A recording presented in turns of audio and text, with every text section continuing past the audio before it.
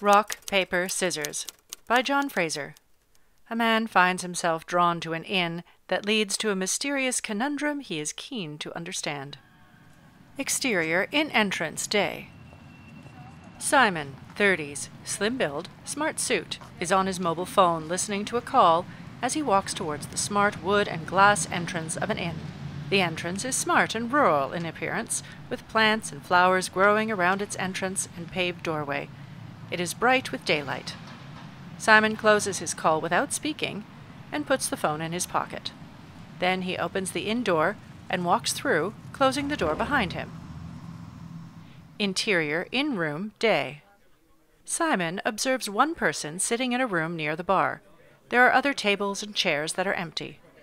We can see at the back of the room that there is a door opening into a room that emanates a bright light.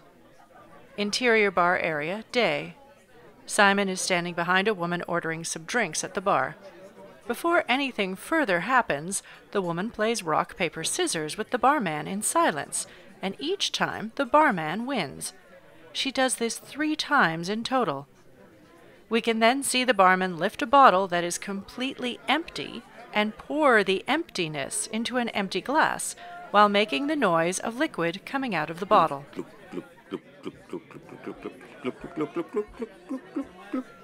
Simon looks bemused as the barman moves to a cocktail shaker, fills it from 2 bottles containing nothing, uses tongs from an ice bucket to lift 2 blocks of nothing, and put it into the shaker.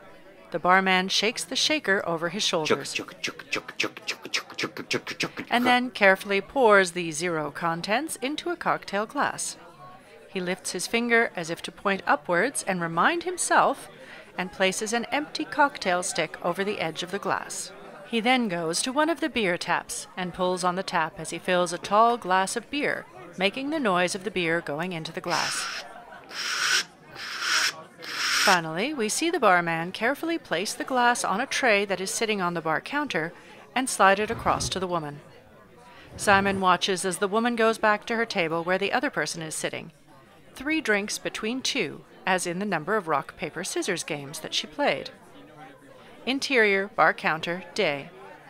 Simon walks up to the bar and opens his mouth to speak. The barman puts his finger to his lips. The barman demonstrates to Simon rock, paper, scissors. Simon plays along. Both men put one hand behind their backs, and the barman nods. Simon pulls his hand round, and it is curled in a ball, stone. At the same time, the barman returns a paper shape with his hand. He nods at Simon and smiles. Then he walks over to the beer tap and fills up an empty beer glass with nothing, making the same noise as before. Interior, in room and bar, day.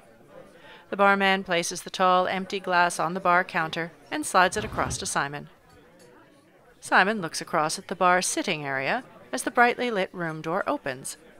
A woman, looking quite radiant, comes out and walks to the occupied table and ushers those seated into the brightly lit room. There is a lot of chatter and light coming from that room. Interior, in bar area and entrance. Simon looks puzzled and concerned. He scans the room again and then at the barman before turning and walking towards the entrance door. Interior, indoor, day. Simon tries the door, but it is locked. He tries to turn the handle, and he shakes the door briskly, but nothing happens. He bangs on the door a couple of times, and still nothing or any response. Interior, in room and bar, day. Simon runs towards the bar where he sees the barman is on the phone at the back of the bar, not speaking, but listening on the phone. Simon bangs his fist on the bar counter, and the barman turns to face him, still on the phone. The barman holds his hand up like a stop signal, just the flat of his hand pointed towards Simon. Simon looks at the barman and makes the symbol of scissors. The barman looks horrified, looks at his hand, then at Simon, and realizes that Simon has beaten him. Exterior, a modern city street in fading light with rain falling. Simon is sprawled on the road close to the bumper and bonnet of a car. His mobile phone is beside him on the ground, bloodied with a bright screen. Simon's eyes are open and staring straight ahead.